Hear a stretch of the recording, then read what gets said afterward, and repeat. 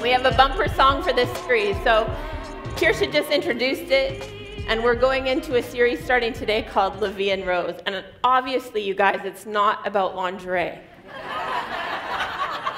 Honestly, how many of you thought that when you saw it? Yeah, okay, no, it's not. I mean, maybe it could be if you, work that in, I don't know, but what we're gonna do is we're gonna talk about those lenses that we view life through. It's February, so we always focus on a relationship kind of theme in February. Well, not always, but usually that's what we do, that's what we talk about. Relationships influence and affect our life so much. They're so much a part of our daily life, and so doing them well is really important. But we thought, let's take it maybe a step back, and let's look at our relationship with God and how that affects how we relate with people. And when it comes to relationships, when it comes to life, the truth is that we all view life through filters. And Vie En Rose actually means in French, the life in pink, which talks about the rose-colored glasses that we so often wear in life. You've done it, so have I. We tend to look at things and we want to see it in a rosy kind of light, and so we filter our lives. We also deal with things in life that have been filtered. We all have been. We live a filtered life. You have been lied to. Did you know that? You've been lied to all over and over again. We are immersed in a culture that's telling us things that aren't completely true. And so we all deal with different kind of filters, but each one of us views our life today through the lenses that we've applied or that have been applied to our focus because of what we've experienced. You may have been in a relationship perhaps where somebody told you that you were less than, that you were a failure. Perhaps you dealt with a relationship or somebody in your life who had a loud and influential voice, who said things to you, and though you try to remove the lenses, if you were honest, you'd have to say that your life is filtered because of that relationship. You've adjusted in order to cope or to survive. That's true for almost all of us in some way. We also live in a culture where we're literally swimming in untruths. There's the things that we all would agree with probably, or most of us would, that we hear over and over again that, you need more stuff, you deserve more, perhaps. We all kind of know that's true, that our culture tells us that. It's always trying to sell us things. We'd probably all agree with that one. Side note, I read the most interesting book yesterday talking about how the world around us, and we know this, but the world around us is all, it operates on commerce. It's money-driven, right? And so often, the things we read or the news we take in is influenced by blogs, which are all money-driven. And this is totally a side note. I'm going on a track because I just think this is fascinating. But if we're talking about the lenses through which we view life, one of the things is the information that we take in. And so many blogs are money-driven. They're looking for advertisers or big companies to take them over, and so the things they put out are the things that get you to click and go to the site, obviously. And did you know that if there's sad news you're not interested in, we're not necessarily driven to sad things. We're also not, sadly, attracted to happy news, but what attracts humanity in general are things that get us fired up, riled up, angry, things that make us want to post or comment or whatever. And so for that reason, so much of the information that we take in is driven by just things that get you to want to click, but also get you stirred up. And we wonder why we live in such an angry and conflicted society. But we know when we look around that there's filters, there's things. So it's the obvious things, and it's also, I think, many things that we wouldn't even recognize, because sometimes there's just subtle lies that we kind of take in. One of them we would see as Christians is the fact that the world around us tells us that in order to be good, you do good. That good people are the ones who do good things. Well, yes, we should do good things, hopefully. But the Bible tells us that in order to be good, we receive the grace of God. That in fact, none of us can do enough good things to be good. The Bible, the truth that we go to when we gather at church, when you're reading in the morning, tells us a different kind of truth. And so, yeah, we want to be good people and do good things, and yet there is this false morality that we're surrounded by that tells us that in order to be good people, we have to do all the right things according to the society that's loud around us. And in fact, if we don't do those good things and publish them and make sure everybody sees us do them, then we're not good. How silly is that? But we're surrounded by noise and voices, and many of them just aren't true. But because we take them in, it filters the way we see life. So, hi. My husband just rolled in from Valley Campus, which is awesome.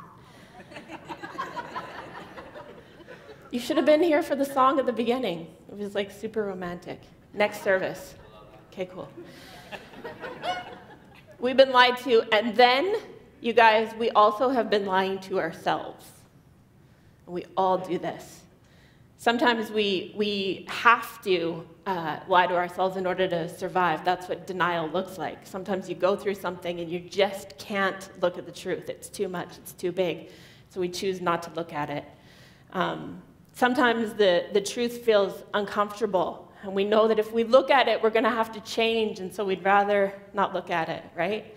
And so we tell ourselves all kinds of untruths, or we put filters over how we view our life, or we view others, or we view God.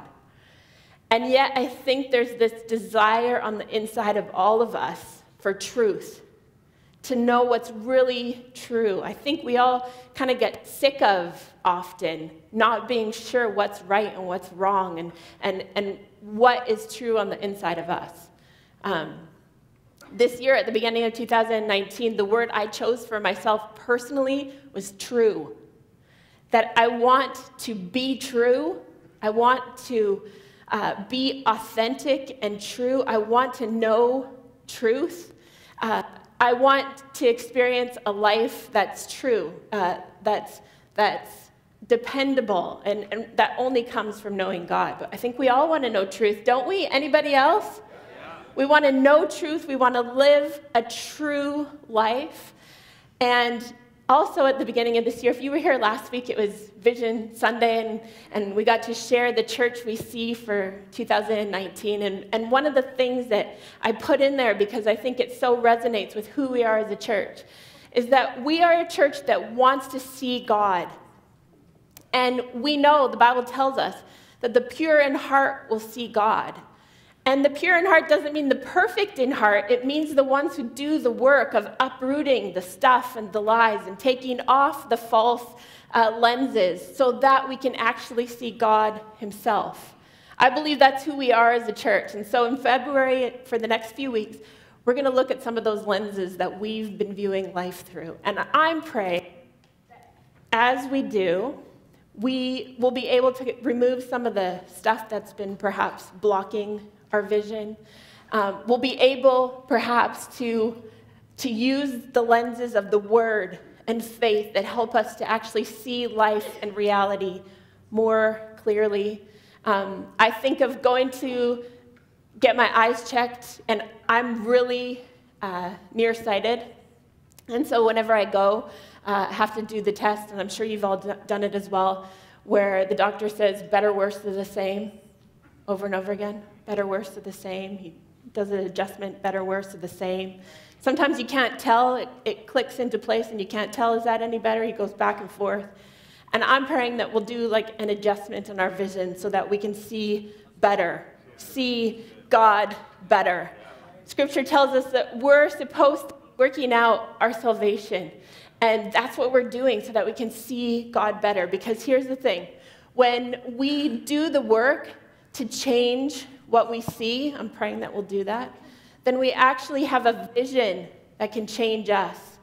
When we see God clearer, and you've probably experienced this before, when we see him clearer, better, when he is stronger in our vision, it changes what we see, and that changes us. And as we change, then we're better suited to change this world that he's put us in. And we're going to look through all kinds of different filters, different speakers, different perspectives, which is valuable always. But as we look at each one, I'm praying that we get a better vision of who God is. Tonight, actually, at our first Sunday night service, which we are pumped about, I'm going to preach on one of the things that I think is the biggest lie, perhaps, one of the lenses that distorts our vision the most. And I'm not going to tell you what it is, but I'm going to preach on it tonight, and I'm excited about it. Maybe you should come. Sometimes we don't really want to look. In the same way that I don't really honestly want to look closely in a mirror today at 43, I don't really want to look. I don't really want to. I prefer low lighting when I look in a mirror. I don't like the bright lights or the awful thing that sometimes in a hotel room that magnifies the view. Gross. I don't want to see it, but sometimes you got to look. And in the same way that sometimes we don't necessarily want to look at our bank account. You know, we log into the app and kind of hold it away like this to see what the balance is. Sometimes we don't necessarily want to look, but when we do, we can see what the truth is so that we can see what we need to work on so that we can grow. Our key scripture for this series is 2 Corinthians 4, verse 17 and 18. It says, "For our light and momentary troubles are achieving for us an eternal glory that far outweighs them all. So we fix our eyes not on what is seen, but on what is unseen. Since what is seen is temporary, but what is unseen is eternal." What we look at today in this physical world around us is real. It's true, it's real, but it's not necessarily the whole picture. And so in order to see life clearly, we need the Word of God, which is what's true, so that we can see properly. We choose to fix our eyes not on what is seen, not on what is heard and the information gathered in this world around us, but on what is truer than that, what is more real than that, which is the eternal Word of God. Because what we're surrounded with is temporary, but we are eternal beings with an eternal God, with an eternal Word that gives us insight and light for our path. So we can remove some of those lenses, perhaps, that are warped and put on the lenses that are true. Amen? One of the things that I get super,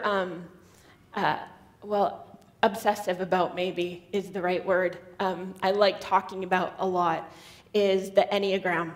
And I won't go off on this because I know as soon as I say Enneagram, some of you are like, oh, jeez, she's one of those people.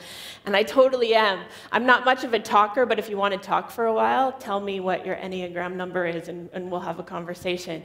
But I think it's fascinating. If you haven't heard of the Enneagram, it's like, it's not so much a personality thing as it is, it helps us understand how we view our life, the lens through which we view our life.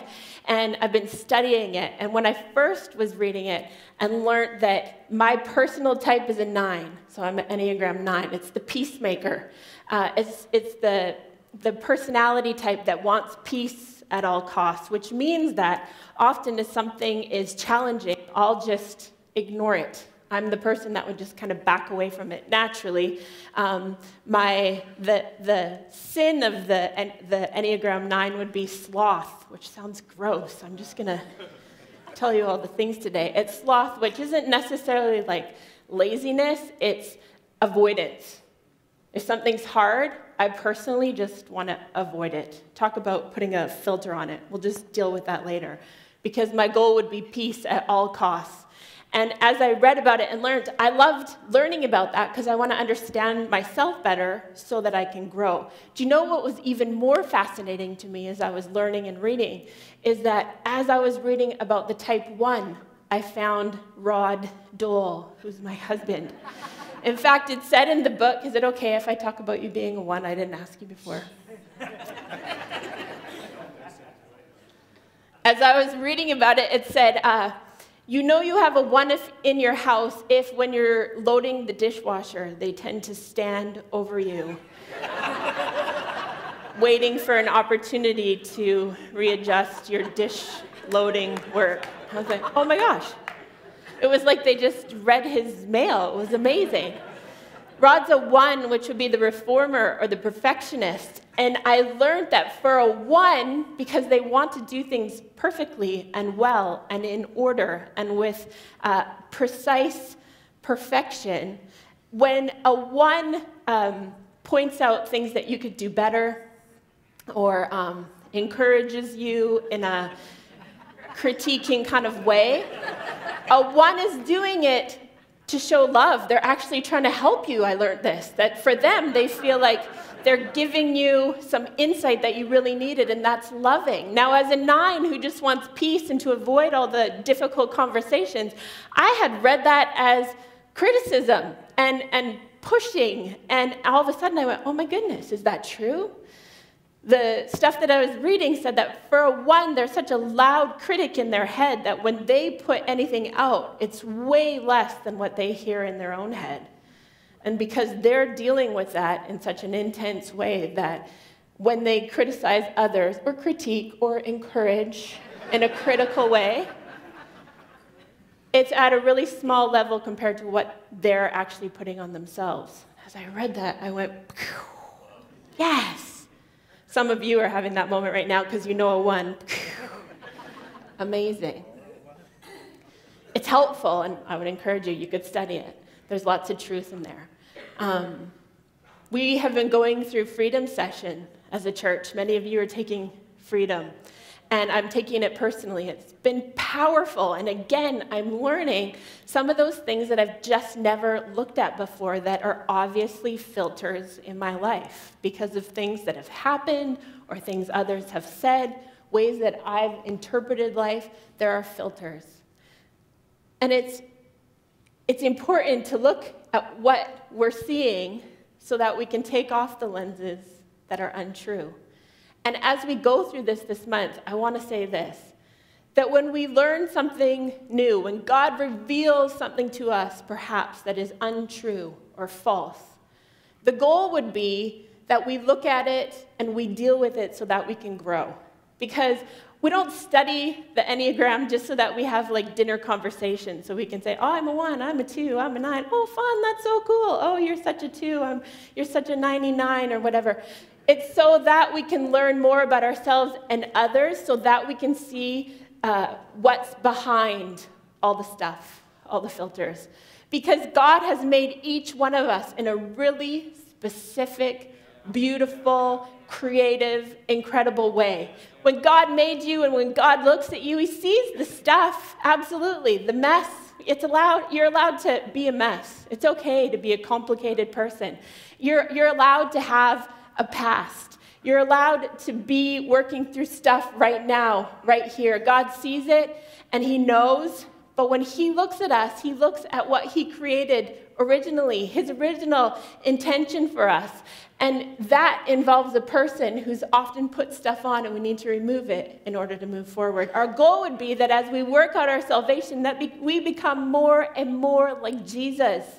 And in order to do that, sometimes we have to pinpoint what those lies or those filters are so that we can remove them. Amen? Yeah. But insight is cheap. Just learning stuff is whatever. It's cheap. What our goal is to change, that we don't just get information and learn things, but we're focused on transformation, that whatever we learn would change us. This Christian journey is a pilgrimage. We are moving. We're on a journey. We don't stay the same or stay stagnant. But our journey is from who you are today to who you're becoming. From who you are today, the goal in mind being that you'll become more and more a better, more accurate representation of our Jesus. And in order to do that, whatever information we take in, the goal would be that we allow it to change us. We're on a journey. This isn't a student kind of life, a classroom kind of life, but this is a workshop. I pray that whenever we come to church and we gather, as we learn things, as God reveals things, that we wouldn't just write it down and feel like, yeah, okay, check, got that, I learned that, but that we'd take it and it would become tools, that we would change and grow and become more like Jesus. And the first step in this journey is repentance. Repentance. Can you all say repentance? Repentance. Big word. Sounds scary sometimes, repentance. But in order to see things the way I believe God wants us to, the first thing he calls us to do is to repent. And to repent or to change or to turn isn't an emotion. It isn't to feel sorry for our sin or to feel sorry for what we've done. It isn't shame. Repentance is a decision. It's a decision that we make when we think, and really repentance is a thinking, it's a pondering on. We learned about it in Freedom Session this week, which is powerful. It's a deciding that perhaps you can't do this thing on your own. Repentance is a deciding that maybe you've got it wrong. That maybe the assumptions that you had about life or the ways you've been trying to be good, do good on your own aren't the right path. Repentance is a choosing to see Jesus. And it's a deciding that Jesus is telling the truth. That Jesus is truth. That's where we start. Because in order to change or in order to remove the garbage that we view life through, we have to see Jesus, see him. He said that he is the way. He is the truth. He is life. And I'm wondering, as we begin this series, if you can see him, because that's really all that matters, that we put our eyes on him. People have said things, the news says things, the blogs you read has all kinds of information for you, social media, all the stuff. Your friends who have opinions, some of it's good, some of it not so much. But it starts with seeing Jesus himself.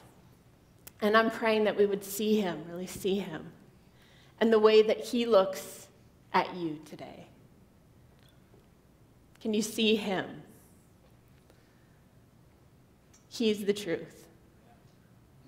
And if you look at him today, in light of all the other stuff, all the voices, all the challenges perhaps, all your own default settings, if you look at him and see him, it will change you.